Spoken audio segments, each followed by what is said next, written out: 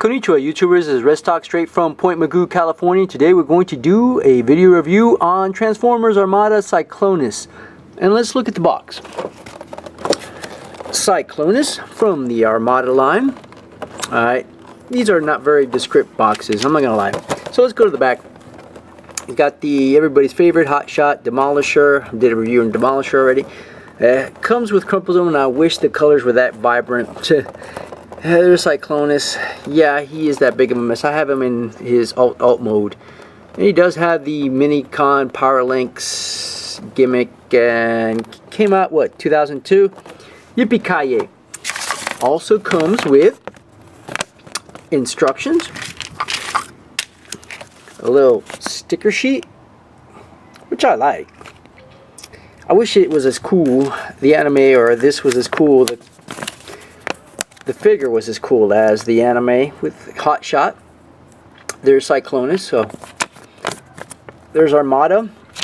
I'm a big fan of Optimus Prime, and you've seen this before, so I'm not going to go too much in depth. Yep, Crumple Zone Armada, Laserbeak, I remember that. There's Cyclonus.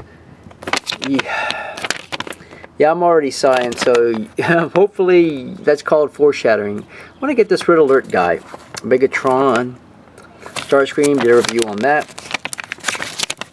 And Armada Prime. Awesome. Let's look at the figure, which, as I already mentioned, is a big mess.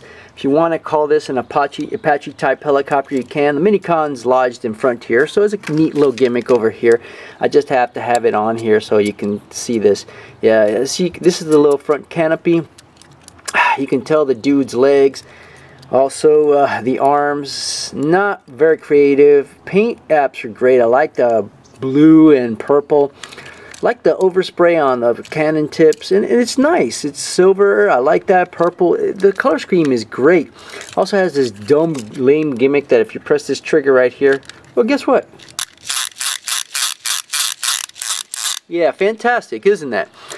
You can see the robot's head. So what a mess. I just wish it pegged better, it tabbed better, the legs weren't obvious. Minicon's the coolest thing about this. Another thing about that is that it does pop out. There we go. And it is a tank. I just have to rotate that around. There we go. So it's a little bit of a stretch. It does roll around. Yeah, a bit of a stretch for a tank. Not gonna lie. Let's go, and you can already see the guy's face, which is dual colored. Not great paint apps. I don't care too much about the Minicon. There we go. So Cyclonus has this stubby face, dark blue, gold highlights. Yeah, and also I have trouble firing the missile, but apparently the Minicon does connect right here, and I could try as I might, I cannot fire this missile. It's supposed to. Oh well. Missile fires. It will fire when robot mode. So let's go ahead. Gonna keep the Minicon like that because I'm gonna need that in robot mode. Transformation is surprise. These are the legs. How about that? Just pull that back up. Put the heel spur down. I like the cannons though. Not gonna lie. I like the color, the overspray of the silver. So there we go. Looking good so far. So you can see those are the legs.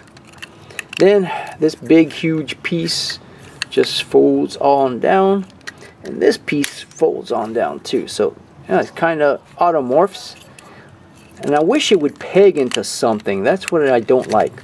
Oh, before we do the automorph, rotate that 180 degrees. There we go. I like the automorph gimmick. Just wish it to peg into something. Alright, so these become the arms. Surprise, surprise. Yeah, there we go. They're bended up on each other, so yeah.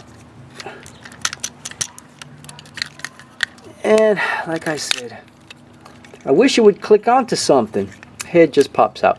And the gimmick is still, the rotating prop gimmick is still good, but it, as you can see, very misfortunately placed.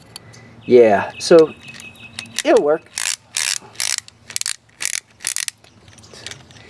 Right, the guy stands up, and I do like that he tried to put paint apps on the guy's fist, but as far as weaponry, he doesn't have any. And as I mentioned before, if you put the Minicon right in here, it will fire, and I just gotta press it.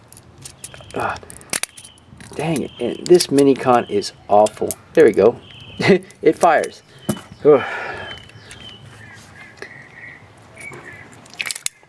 Very mediocre figure on both, so I'm going to give them 5 out of 5. On the alt mode and robot mode, the head looks up and down. I like the fact that they tried to do a good head sculpt. I like the red, the orange, and the green eyes. The head sculpt is pretty good. If it was just so horrible, it's, I don't know what they were going for that. It has weird shoulder articulation. It has that ratchet joint there, or sorry, not ratchet. Okay, swivel joint there. Nothing on the fists. Moves up and down. No waist swivel. These weird legs. I hate them. Also, I don't know why, but it does have these little spring-loaded gimmicks. These guns right here. And yeah, kind of neat. Kind of Gundam X-esque. Sorry. Yeah. Oh man, what an awful figure. I mean, it stands up fine.